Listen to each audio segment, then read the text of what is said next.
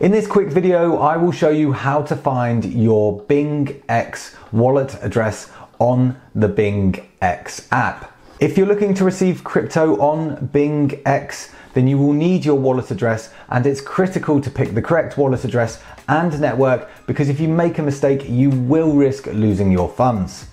As always, nothing in this video is financial advice, and I accept no liability for you losing or sending your crypto to the wrong address, and if in doubt, send a small test amount of crypto first. So to find your wallet address on the BingX app, press the Assets button in the bottom right, then you want to press Deposit, then you want to press Cryptocurrency. From here you want to pick the specific crypto you want to deposit by either searching or scrolling.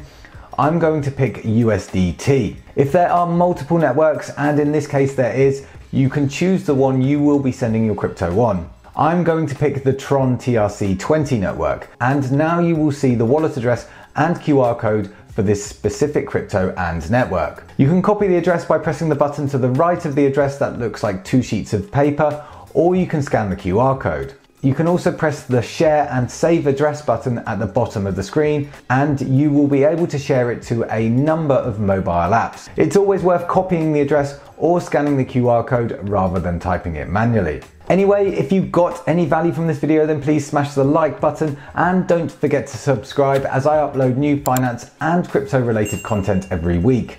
And if you're just getting started with crypto, you may be wondering what's the difference between a coin and a token, so I recommend watching this video next.